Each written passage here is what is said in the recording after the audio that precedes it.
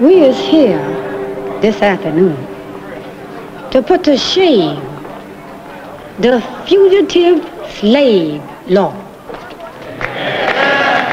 This law what says that escaped slave found in Boston, Philadelphia, or anywhere is the right and property of the slaveholder and can be chartered back like bondage.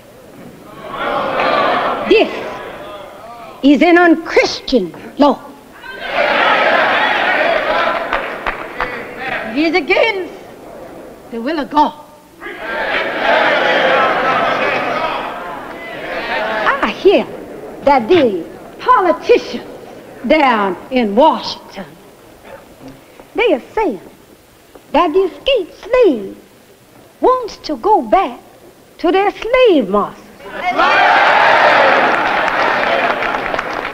Well, now, anybody got any kind of sense knows that them politicians is lying like dogs.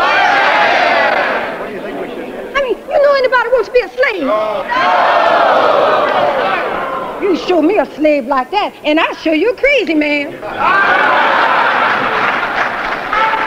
So, like Senator Sue, Mr. William Steele, Brother Garrett Smith done told us this afternoon, your Congressman and your President Fillmore, by giving us this fugitive slave law, sold the country, and they sold to the devil.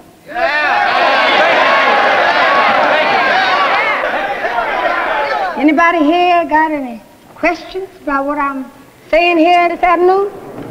What's fair compensation for a slaveholder who's lost his slave? The state prison, sir. I say go back to Africa.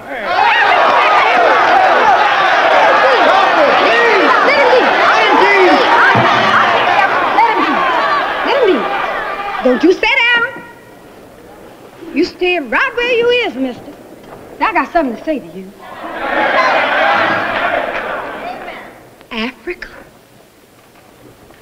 Well, I would say it's much too late for that.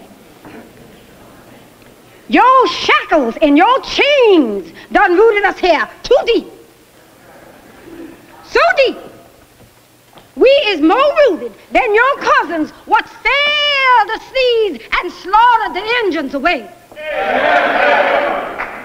I want to ask you something. Who is it you think mostly builds the South? That's right, us. It was our hands which mostly pushed back the trees and made the things to use and grow. Our hands. Negroes' hands. That's right. I'm going to tell you something, mister. My peoples gave to this land. Fought for this land. Belongs to this land, I say. Love this land. And it's on this land where we're going to be free.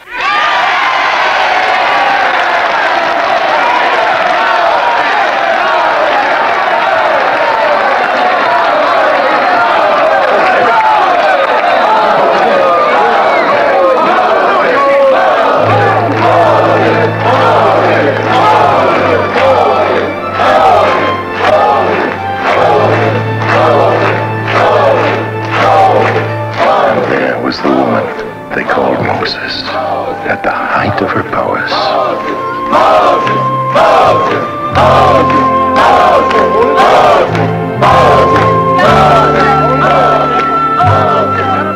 Crowned she was, yet she had not found the close, lost ones, dearly beloved ones.